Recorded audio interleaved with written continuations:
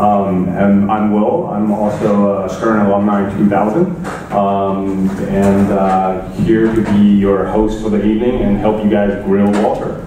So if you guys have any questions, feel free to ask. We're going to try to keep this a little bit more casual, and to really find out who Walter Tong is.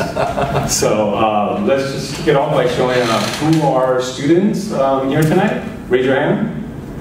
And other alumni.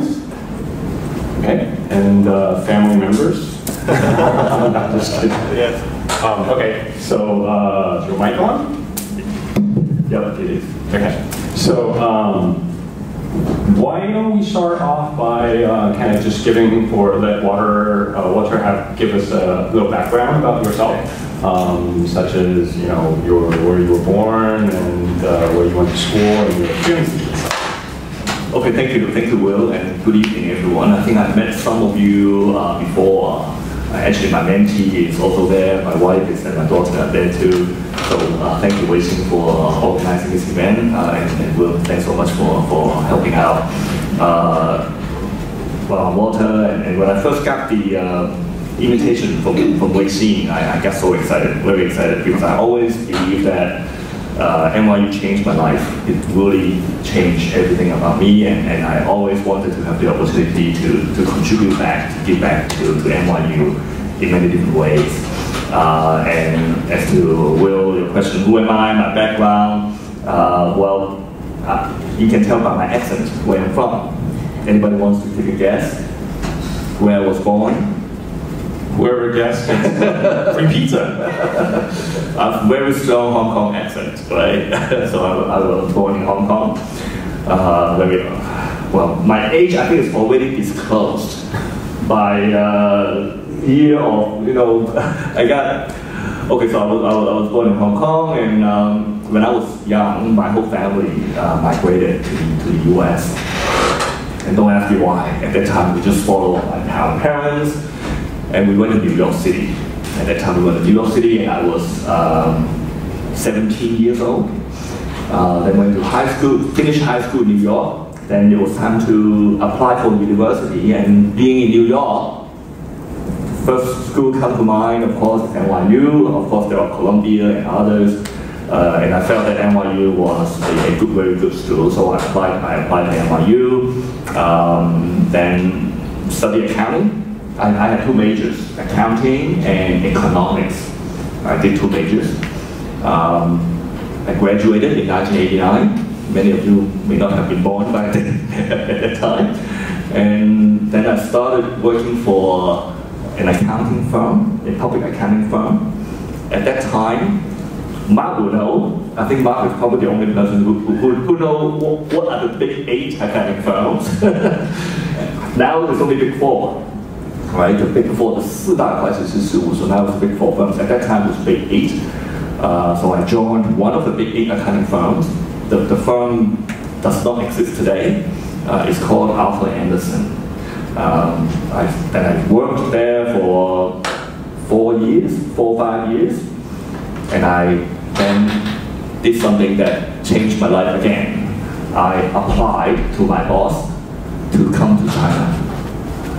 So what, just so we get a perspective, what year was this when you came to China? 1993. Wow.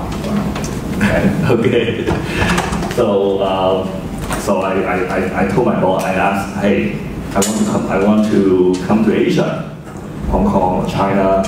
And my boss at that time said, okay, you can go to China. Then I said, wait, I'm from Hong Kong. How about sending me to Hong Kong? I don't know anything about China at that time. And at that time, Hong Kong was not a part of China. Now Hong Kong is part of China. So, but my boss at that time said, you can go to Hong Kong anytime, and I can always have a job there for you. But Hong Kong doesn't need you. Hong Kong already established and matured practice. We need you in China. We need you in Shanghai. That's what he told me.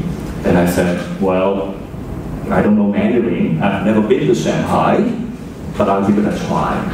So that's how I came to China to work in 1993 without knowing that I would stay until today. Wow, so you've pretty much been here ever since. You must have seen lots of tremendous amount of change. But before we get to that, I think personally for me, a question I'd like to ask you is that how was your experience being, I think, as a 17-year-old moving, that's kind of already a relatively late. I myself, I immigrated to the US when I was 10. So how was that experience? Because I think that may apply to certain students here, since that they grew up in China, but now this is probably as Western of an experience as in their lives, for the first time. And so, kind of like you to share how was that transition? Okay. Yeah, thank you, Will. It wasn't easy in the beginning. It wasn't easy in the beginning because growing up in Hong Kong, although we knew the language English, we never really had to use it on a daily basis. We never really had to speak it. Well, you guys were also speaking British English. Right, yeah, English, a bit of everything. So in the beginning, well, it was quite tough, right? Particularly going to school, going to high school, no friends, right? Zero friends. Really had to start from the beginning. But then, I think New York City, like NYU, is famous for diversity and inclusiveness. New York is a very inclusive city, and the NYU as well. So it wasn't very hard then to start to get adjusted to the life.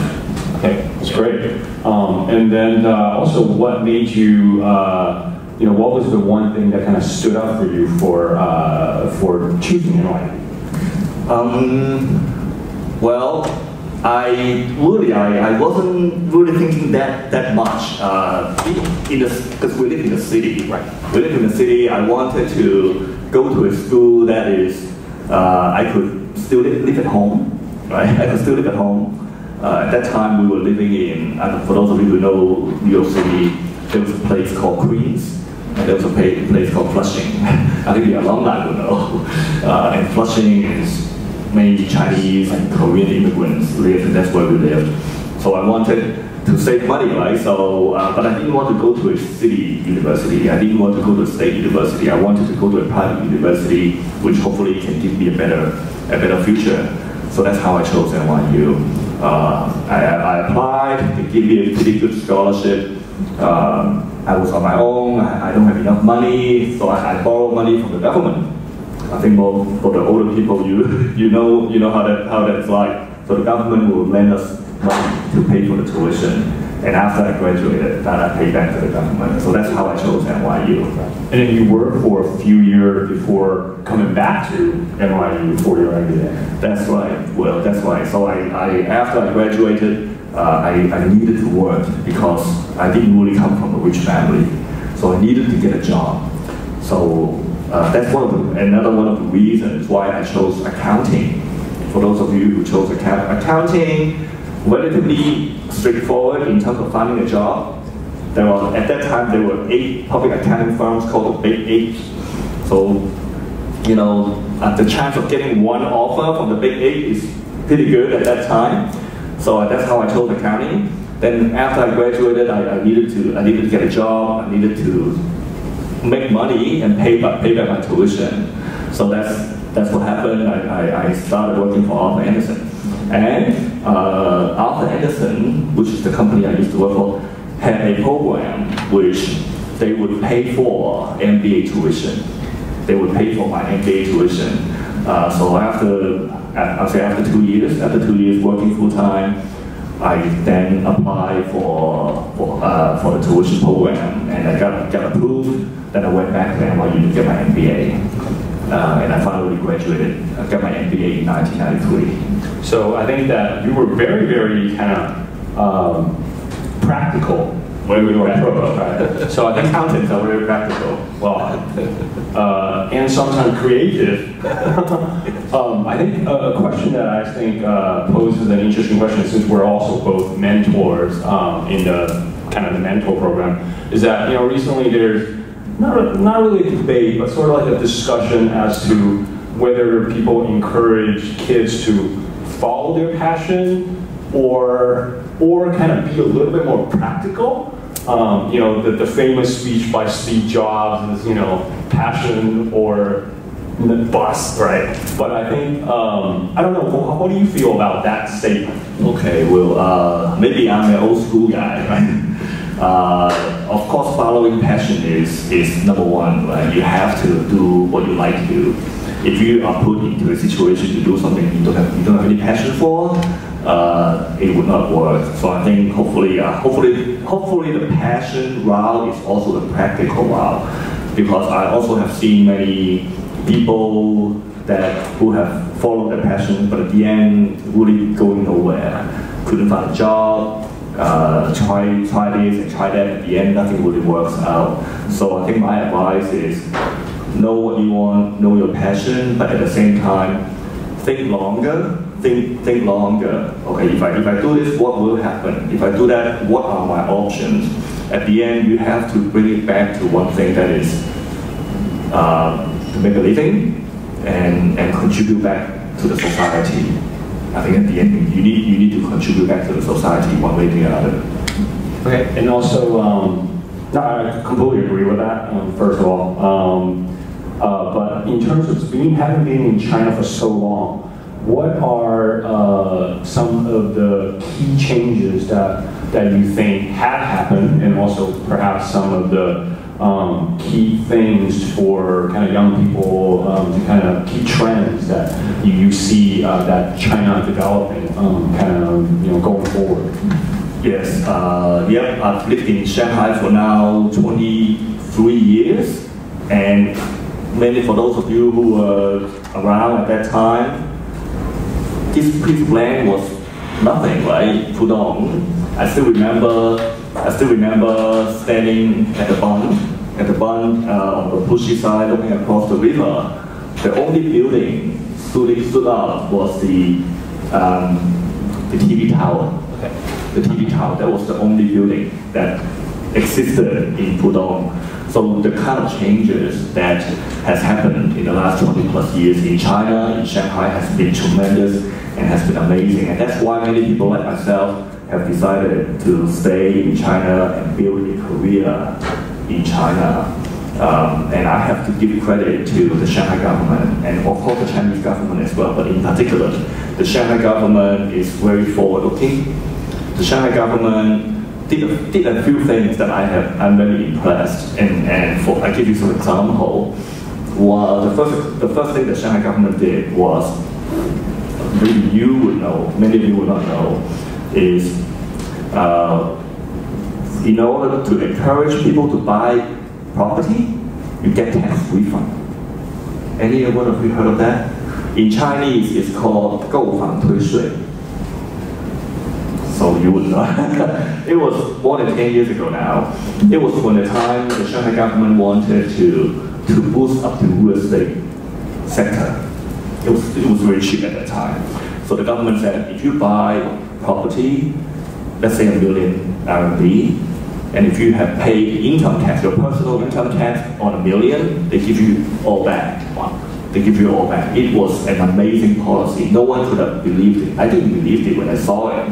I've never seen any government in the world to do that. And Shanghai was I would say, was the first city in China who have done that. And look at the result. The result is the whole real estate sector had been driven.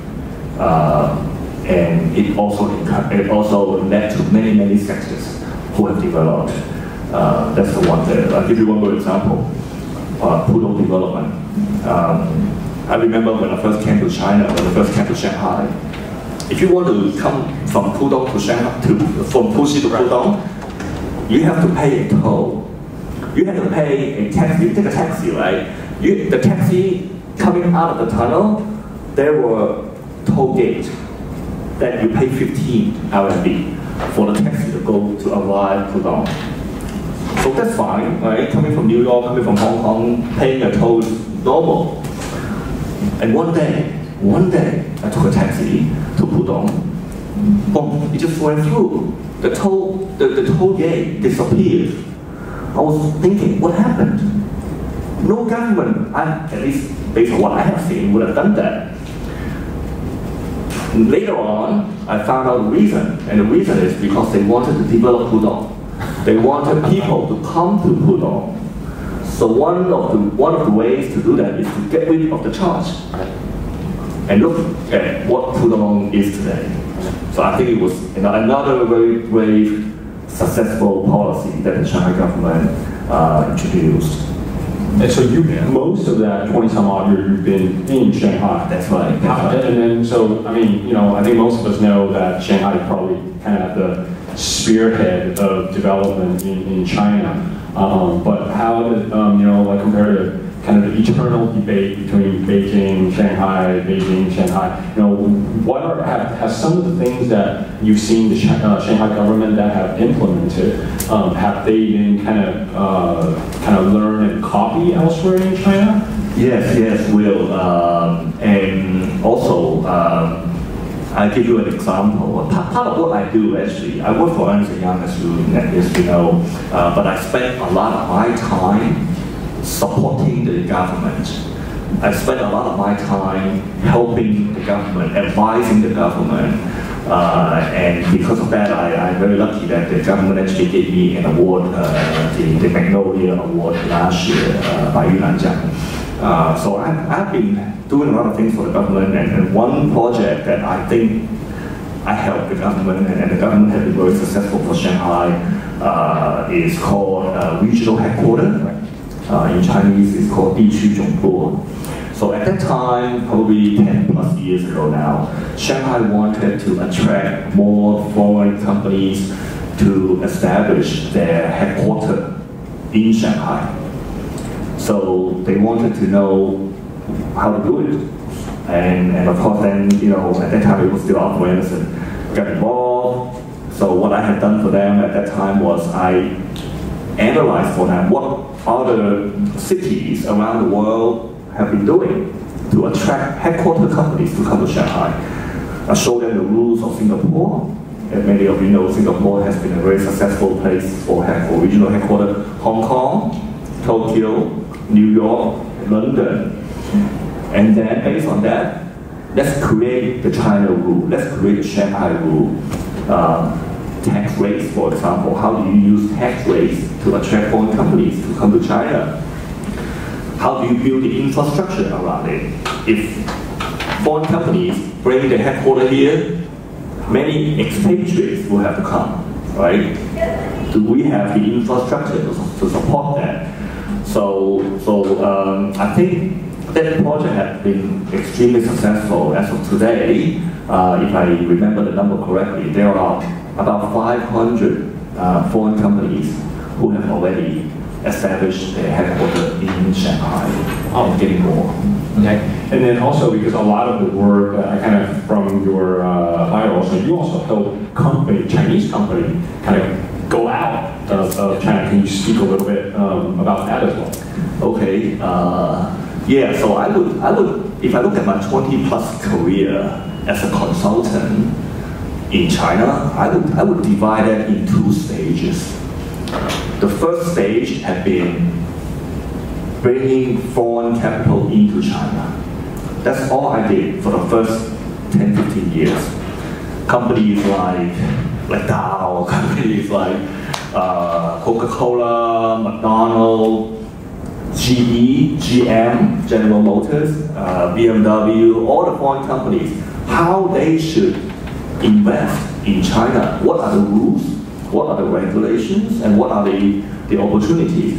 So that was my first half of my career. And to use Chinese is 引进来, bring in the foreign capital. But the world has changed. China has changed. I'm now into my second phase of my career, which is helping Chinese companies expand overseas. And in Chinese, I would use the words 走出去, 引进来, 走出去. I'll give you a quiz. I'll give you, if you look at any, the Fortune 500 company list, the largest 500 companies of the world, we call Fortune 500. Maybe anyone want to take a guess how many of those companies are Chinese companies? If you look at the Fortune 500 company, the largest, the biggest 500 companies of the world, How many? 50? 50. 110. Wow. 110. 20%. Yep. And that number exceeded Japan. Of course, number one is the US, right? The US company represented the most on that list. It used to be Japan, being second, but now it's China. So Chinese companies today are very big, very big, and they are expanding their global footprint. So to answer Will's question, that is basically all I do now. I don't have, personally, I don't have any more foreign company clients. All my clients are Chinese companies. They are much more demanding. Right. They are much more difficult to serve. They don't know how to use advisors. They don't know how to use consultants, but they need to use consultants because if they want to buy a company in the UK, they cannot go to the Chinese CPA firm. The Chinese CPA firm cannot help them. They have to use one of the big four accounting firms, but they don't know how to use it. So, but it's at the same time very exciting and very rewarding, right. Because I get to work with the CEO, the CFO, or the C-suite people. They're headquartered in China. I get to work with them directly. So would that be kind of for the students here? Is that kind of the greater trend for them, being based here and having that both culture? Would that be more something that perhaps more opportunities in that direction? I think so. Definitely. Because one of the things that I was gonna share with you is after you graduate, what kind of job, what kind of company you want to work for, right? What kind of company you want to work for, what kind of job you want to do. In my days, it was very easy, right? Of course, the foreign companies are the biggest and they are high pay, they pay a lot of money, opportunities, international requirement. I think now, opportunities are even more and not limited to foreign companies. Chinese companies are very big, very strong, and Chinese companies, there are two types. The state-owned, in Chinese is called 国企, and the privately held, 民企. Right? They are very different. They're very different. 国企 will be like the 3 buckets of oil, but we call it 3 buckets of oil. 三桶油, 中石油, 中石化, 中海油. Those are the big oil and gas companies in Beijing. In Shanghai, we also have many 国企 state-owned companies. In Shanghai, will be like Bao Steel, will be like Shanghai Auto, Shangqi, Shanghai Electric, Shanghai Lianqi. These are state-owned companies. They are expanding internationally. They need foreign experts. They need people who understand Western culture to work for them. And then there will be privately held companies, and of course the famous ones will be Huawei, Alibaba, and others. BAT, the BAT of the world. BAT, T is Baidu, A is Ali, T is Daxun, BAT of the world. And so they offer very attractive packages. I think they come to universities to recruit. I'm not sure whether they come to this university to recruit. Maybe they do, and they should if they don't.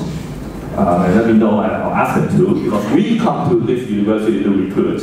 I think we were here last week. EY was here last week to do a recruitment talk. And they're hiring people, and they pay very well. So Will, you're right. I think they have many more options than I used to have. No, and then also, we deal with BAT, in the media biz, and their footprints are just all over the place. And then, well, let's switch gears a little bit here. So obviously, you would have very long working hours, hard work and whatnot. Let's talk about a little bit about, work-life balance. And then we have your family here to verify whether what you're saying is the truth or not. How do you kind of keep yourself, from stress and whatnot? And I'm sure this applies to students too with academic. How do you keep yourself sane? Do you have hobbies and things that you do that? Yeah, well, yeah, I think I do have hobbies. I like, on the weekend, I travel a lot, and my wife, my daughter, they know it, and I feel guilty about it. I think this year I am on a plane 100 times already. So every week I'm somewhere, so it's very hard to balance work life, particularly working for an accounting firm. Let me be really honest. For those of you who have applied, be psychologically prepared. It's a lot of hours, but it's fun. It's fun. I tell you a story, right? Well, I tell you a story. I remember I was a partner, and then one day I came to the office. I received a letter. Someone wrote me a letter. Right? I opened the letter. It was written by the mother of one of my staff. So her mother wrote me a letter. Oh, I looked at the letter. Of course, she wrote in Chinese. Basically, it says, "Who are you guys? How come my daughter's never home? What are you doing? What is your firm doing? How come I never see my daughter anymore?" Because she was working very long hours. But she was doing a great job. Outstanding professional in my firm. Probably Mark would have similar experience as well. Then I said, wow. Then I of course, I did not tell her, I did not tell the staff that her mother wrote a letter. What I did was, I just told people around her to reschedule her work. Right. And try to reschedule her work. But she was very enjoying the work, because you do good work, then you get rewarded. The best way, the best reward is when the boss or when the client tells you, "Hey Will, you've done a great job. Thank you very much. You've saved me $20 million of taxes." By the way, we don't work for Donald Trump, okay? It's the most fulfilling, rewarding feeling you can have. Then you don't mind working, because people around you are working long hours. You don't feel like you should be going home. I know it's not good, it's bad actually, but that's the culture. That's people learn, that's how people learn. So just to finish the story, that lady was doing really well. She got promoted to manager. 5 years later, she got promoted to manager. And 5 years later, I showed her the letter, and she was crying. But just one example that, so for me, I would try not to travel on the weekend. To the best I can. I come home for the weekend, and then my hobby will be, I like sports. I like all kinds of sports. I like watching sports. So, but I participated in a couple of sports. I played golf. A lot of people don't consider that as a sport. And I do some cycling. I like cycling, yeah. Okay, well, from the sound of it, so you work, and then on your leisure time, you watch sports, and you play golf. I don't see a lot of family involvement, even in your leisure time there. Okay, stop now. You're right. Well, my daughter has grown up. She doesn't want to talk to me anymore. But recently I found a common interest that we share. Play guitar. So what kind? We play guitar. Oh, okay. Yeah. Okay. Yeah. It's not easy. So there are many sacrifices and many choices that you have to make. The first choice you have already made NYU. Great choice, all right? Second choice that you have made or you haven't made is the major, right? So you will make the major, whatever it is. It doesn't have to be finance. It doesn't have to be accounting, right? It can be anything. Then the third choice you will be making is when you graduate, who do you want to work for? A multinational company, global footprint, or a small company? Start your own business? You have to make that choice. And my advice, Will, if I may, my advice to them is, once you make that choice, try to stick to it. Don't give up too quickly. I've seen many people join Ernst Young after 2 years. I don't like it, it's not what I expected, blah, blah, blah, and then they changed, they left, joined another company, and then 2 years later they joined another company, and at the end, going nowhere. Once you make your career choice, my advice to all my friends and people and all of you is try to stick to it and try to think positive about it. There must be a lot of good things about it that you haven't experienced, and really spend the time and understand the company or understand the industry before you want to change. It's okay to change. In fact, there are many people who ended up leaving EY and now become alumni of EY, supporting EY with still friends and business relationship. But my advice is to don't jump to that conclusion too quickly. All right, so I mean, kind of grind it out at least to really get to it, because I don't think there's a perfect situation. No situation is perfect in that regard. But what about in terms of, particularly for the students here? You know, how would you suggest them going about trying different things so that they kind of can be a major or even internship? Should they try to kind of take different type of classes or try different internship opportunities and to kind of find where they want to kind of grind for a period of time? Well, definitely. You should try as many things as possible. Of course, there are limited time, right? How many summers do you have? Maybe 1 or 2 that you can really intern.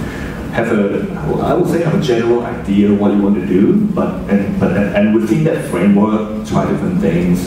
Internship is very important. It's very important. Internship is an opportunity for you to understand what the company really does. Of course, you wouldn't be able to see a lot of it, but at least feel it out. So I would strongly encourage all of you to do an internship, at least for 3-4 weeks, or sometimes 2 weeks. 2 weeks would be too short. And welcome to EY. We offer many internship opportunities, I would say just try out different things and talk to different people. I mean, I'm sure you have in fact, I just saw a career counseling office, right? There was a career counseling office in the school. I received a lot of counseling when I was in NYU, back in those days. Right? I go to them, I ask them, hey, what should I do? Which company is better? At the end, actually, I got, out of the big 8 accounting firms, I applied all 8 of them. I got 4 offers, right? I got 4 offers, and how should I choose? Why Arthur Andersen and not KPMG? And why not PwC? At that time it was PW. And C was a different firm. It was many mergers. So talk to people, ask around, and then at the end you have to make your own judgment and make a decision. And once the decision is made, really stick to it. Really stick to it. You know what kind of people I envy the most?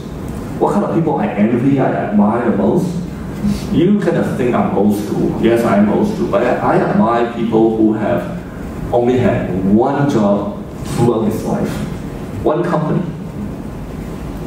And that was my wish, actually. That was my wish. When I joined Arthur Andersen, I wish I could retire from Arthur Andersen. And I was doing very well. I thought I could actually make that happen until the day when Arthur Andersen did something wrong in the US and the whole firm actually disappeared, collapsed.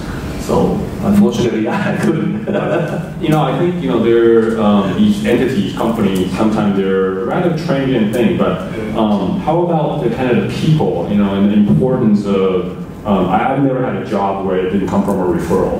So, can you talk a little bit about kind of developing that? I think, particularly for a student here, developing that network of not just professionally, but the personal, the kind of support network that's played. The role that network has kind of played in your career and your life. Yeah, thank you, Will. It's a great question, and that is so important. If I may name a few things that have made me successful, semi-successful, relationship. Building relationship, maintaining relationship is so key, particularly in China. But this applies all over the world, but particularly in China. Maintaining a network and building relationship with people around you. It can be your clients, it can be a government official, it can be universities. Right? I'm here to network with you. for my benefit. I'm learning from Will, I'm learning from Will Hsieh, I'm learning from many of you. It is so important because you never know when you're going to need help. And the world is about relationship. Why Huawei happened to be my client? I spent a lot of time serving Huawei. That's why I travel so much. I go. Huawei operates in 100 countries. So I don't have to go to all the countries, but I do have to go to the major countries to make sure that Huawei is properly served by EY. So, what was I going to say? Yeah, so why, my question is why Huawei used Ernst Young? They could use PwC, they could use KPMG, right? In their mind, maybe we are the same, right? iPhone, Samsung, the same. They're not. PwC, EY, the same. Why they use me? Is everything started off with relationship, right? Because I trust you, Will. I trust you. I know you will do good work for me. I know if I give you a project, you're gonna finish it for me.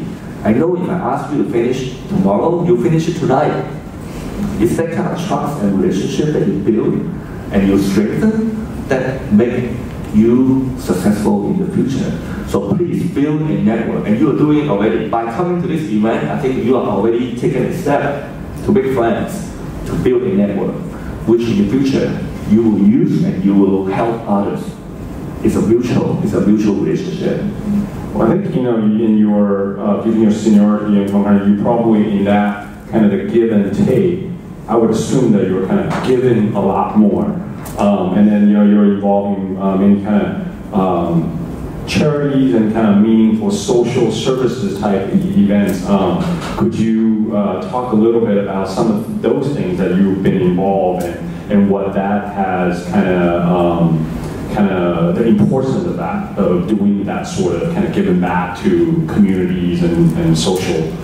Yeah, so well, so I really don't have a lot of time to do so much. I wanted to do more. So we always need to make choices and be selective for what we do. So I believe in helping the government. So I spend a lot of my time helping the government. And I just give you one example of how I helped the Shanghai government to come up with that policy on regional headquarters. My background is accounting and tax. I'm a tax partner. So I have to work with tax bureaus around China. So I spend a lot of my time building relationship with the tax bureau of Beijing, Shanghai, Guangzhou, Shenzhen, and help them, right? But how do I help them? What kind of help do they need? Well, they always want to understand what's going on around in other countries. Hey, how does the IRS is the US tax bureau, right? How does the IRS manage this particular issue? How does the London HRM manage this particular issue? So my job is I go, and I don't know the answer. I don't know the answer either. But EY has an answer. EY is a global organization. There must be an answer exist. So I go to them. Hey, I help you. Let me help you. I get the answer. How do I get the answer? I call my New York partner. I happen to know 25 years ago. Now it's network again, right? It's relationship.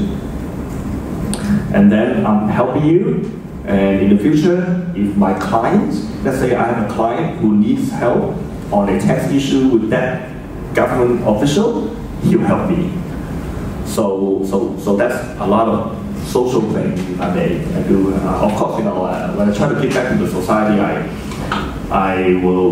my company do a lot, right? My company we have a lot of local computers. When we finish the local computers, they're still in good working order. We'll give them to the schools in the remote area. But what I really enjoy to do, and thank you, Will Hsieh, for creating the opportunity, is to coming back to NYU and try to help the students. Like what you're doing. Because I think NYU really changed my life. If I hadn't gone to NYU and had that kind of experience, I wouldn't join the company I joined, I wouldn't come to China, I wouldn't have met my wife, I wouldn't be here tonight. So always be grateful, and in Chinese it's called 是会饮水思源嘛，不枉初衷吧，对吧？好像是这样。A little bit of Chinese. And then also kind of digging here a little bit. A lot of, I'm sure in your work dealing with kind of multicultural, I don't want to say conflict, differences, right? Like in terms of, like how do you from being a multicultural person, how do you usually resolve that when those kind of sensitivities comes up? Because I'm thinking when some of these students go out into the world, that's something that they will encounter. And they are in such a great place to be able to be that kind of that lubricant and that bridge between the two cultures. I mean, what are some of the perhaps obstacles that you kind of encounter in your work experience when it comes to multicultural issues, and how is that kind of resolved? Okay, thank you, Will. Yeah, I think first of all you're right. I think we are all very lucky. We are all very lucky that we are here in China. We are here in Shanghai, not just China. Right? China is so big. We are very lucky. We're very grateful, and the experience that you all have will benefit you for the rest of your life. The American culture, the Chinese culture, and you're right, Will. I think in the future, when you go out work for whatever companies you work for, you will be dealing with multicultural conflicts. I think there's really no secret formula. I think the way I handle it is I always do my homework. Always do your homework, right? Who are you talking to? Who is this person? It's German guy, right? This guy's a German guy, straightforward, no joke. Right? Get it done. Okay. That's how I would interact with him. A Japanese guy, you can have a meeting, but you don't know what the conclusion is after the meeting. The conclusion happened when? At the dinner. Over a drink. That's when they would let you know what they really think. Okay, and you're dealing with Japanese culture, and then the US culture, the British culture, the French, right? The Taiwanese, right? Taiwanese, I know you're from Taiwan. They're probably a little bit more American than Taiwanese. Taiwanese, my experience doing business with Taiwanese companies, of course I'm being stereotyped and generalized, and if I say something wrong, excuse me, but Taiwanese companies very tough on negotiation. Very tough, right? $50? No, $49. No, 50. 49. Very tough. Okay, done deal. Shake hand. Then the Taiwanese company will treat me to dinner and buy me a $50 dinner. They gave that money that they argue so hard for. That's right. So very generous, but on the negotiation terms, always very tough. But at the end, they're good people because they then treat you as a friend. I can trust you.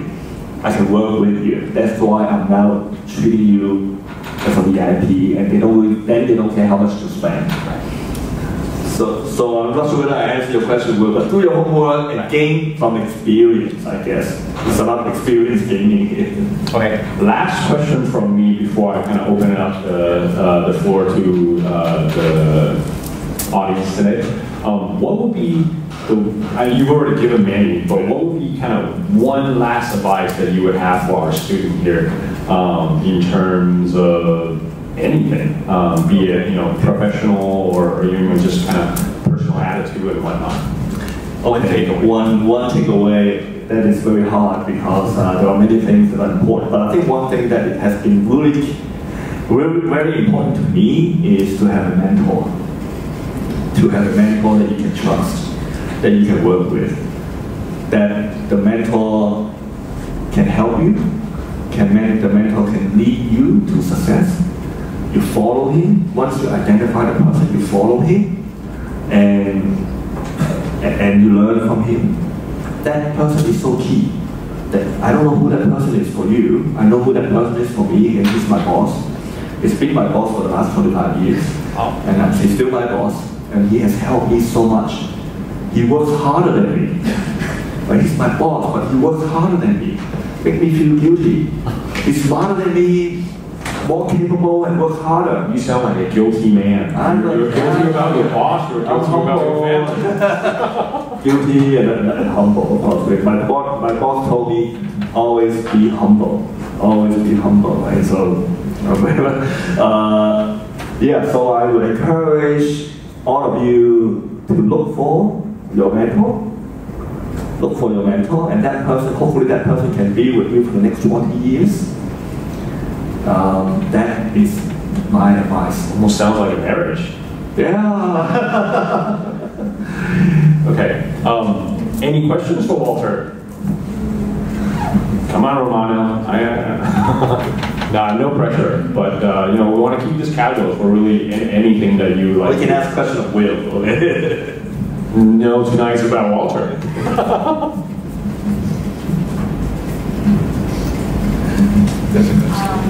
Thank you, Walter, for giving us such a great lecture. It's been a long time since I last spoke English in NYU. Yeah. And I just graduated from NYU in New York City. And I decided to come back to China to work here. My question is like a follow-up question to your last answer. Is there any specific skills or techniques in finding a mentor? I think it's usually, like normal for people to think that a mentor is very important, but there are so few like people telling us how to find a mentor. I think this is the kind of thing that you don't find them. You sort of meet them, right? If you go out and try to look for someone, sometimes it's, I don't know, maybe Will, you can share your experience. I haven't really found, the person sort of like happened. I was working for him, and I feel that I can learn a lot from him, and I feel that he trusts me. And the working relationship just went on. And then he became very successful. Of course, the mentor hopefully is a very successful person. And then he then lead me to be successful. And he would scold at me. I treat him like my father. He would like treat me like his son. If I do something wrong, he would just be very straightforward and say, "Stupid, right? How can you do this? You never do that again." Even today, he would still talk to me like that. If you do that again, you're out. Of course, I will never. So very straightforward, and you feel that you can learn a lot from. Usually, that kind of person would appear in your company, probably, right? So you just came back and have you started working? Yeah, and I'm just at the beginning of my career, so right. I'm very curious about. Like, we're still looking for a mentor. Yeah.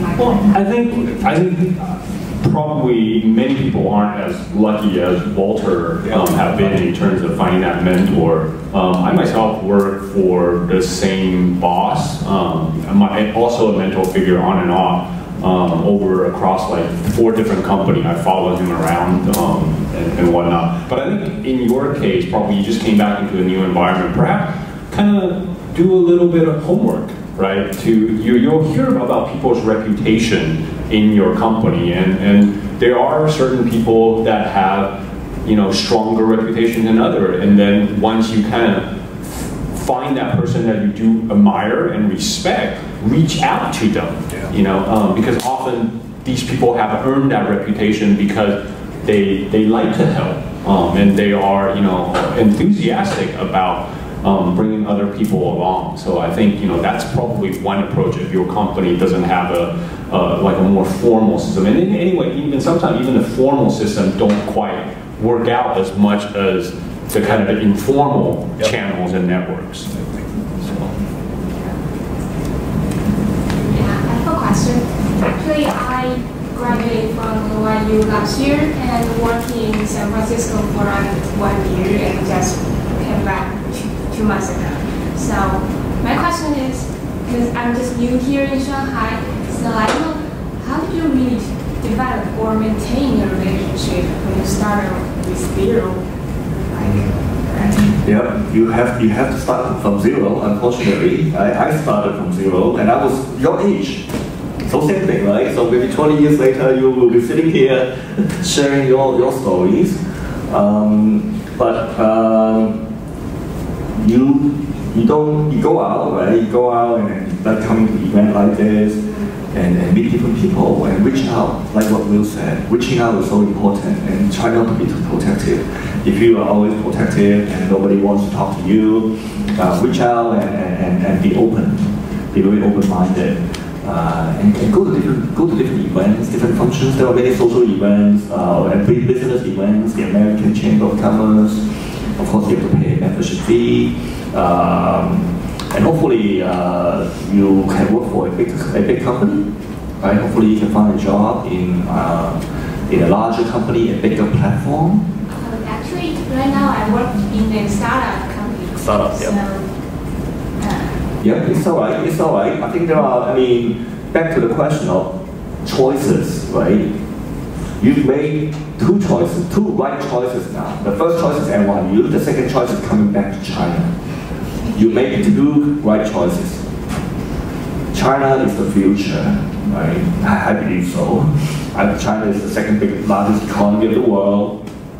It may become the largest economy of the world if we continue to grow at 6.7% and USA grows at 1%, right? Mathematically, it can happen. Probably not in my career lifetime, but in your career lifetime. And China is a huge market, right? Many opportunities, open-minded. So first of all, the reason I say you make the right choice is I'm not saying you would not be successful if you maintain your job in San Francisco, but I think you being Chinese with a U.S. education and yourself in the back will even have more opportunities in China. But now the third choice is what company to work for, right? So you're now working for a startup. I think startup company, there are many things that you can learn. You get to see everything, right? If you work for Ernst Young, you see a small piece. You only see a small piece, right? But with an international platform. So there are always pros and cons, and there's no right or wrong. Make the best out of your current job. I think that would be my advice. Hello, hi. Steve fan, class of 2002, so Hello, guys. I'm old. I was wondering, because you are with Ernst Young, your primary goal is accounting as your duties. How did you get into the whole consulting side of the business? Oh, me personally? Yes. I'm still a tax partner, right? So what I do right now, I would say what I do right now day to day is even more commercial. I'm more and more becoming a business person now. Of course, I still know my tax rules, but I need to check, right? I need to double check with the younger people now. How did I get into it? I think it just comes very naturally, because if you work for large companies, you get to see many things, right? You get to work with many people, see many things, and there are many areas of expertise. I only know a little compared to my whole company. And then that's how I picked up my business skills, serving clients, meeting their expectation, exceeding their expectation, making sure that our clients are well taken care of. That's basically what I do right now these days. Yes, I have accounting background, I have taxation background, but don't worry too much about what you study. I would say don't worry too much about what you study. Once you join the company, it's a whole new world. It's a whole new big platform that you can participate, you can learn. So it's really no magic secret other than just maybe IQ, EQ, being smart and learn from people around you, really. Sorry, okay? Any other questions? So thank you for coming tonight. I'm a sophomore and also a mentee of the mentor program. So I have a question for both Will and Walter. My question is, I'm wondering if there's any activities in college or experience in college that helps you to decide or to develop your future career. In college. In college? Wow, long time ago. But I'm probably a little bit shorter than yours. Will, you want to? Probably, I think it's more of a, again, this kind of goes back to what you were saying, that there's really no right answer. I'm probably a little bit more free-flowing. So I think it was just kind of more of an attitude that and a way of thinking about things, perspective. I think a sense of perspective that probably kind of helped me most in terms of my kind of career or life.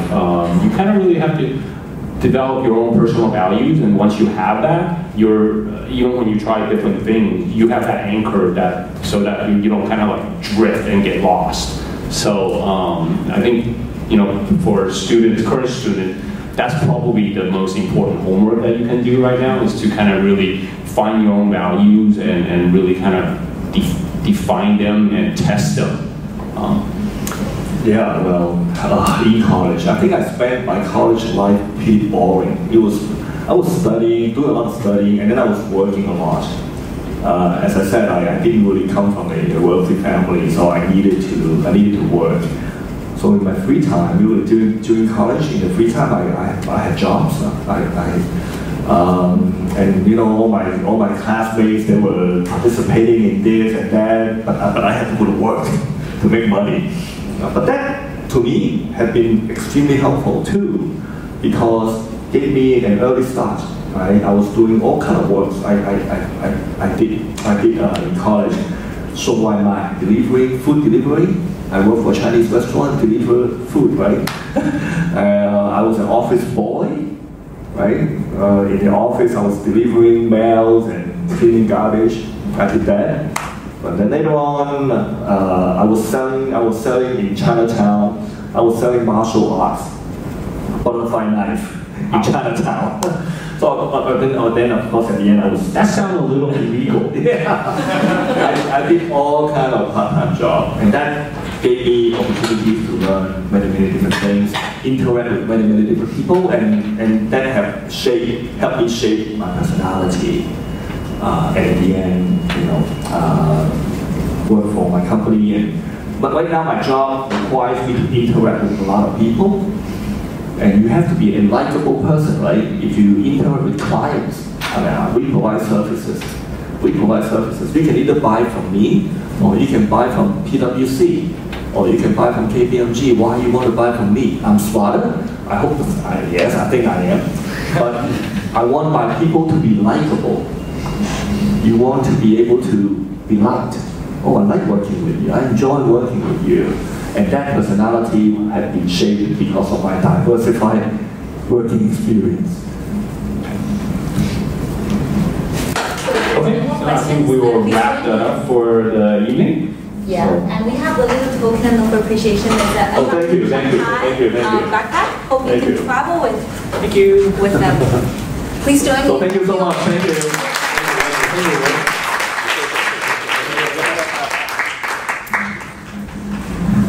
All right, so that's the end of the evening. Feel free to stay. There's pizza, and Walter and Will stay a little bit later too, right? Yeah. So if you have other questions, then you want to come to them and ask them.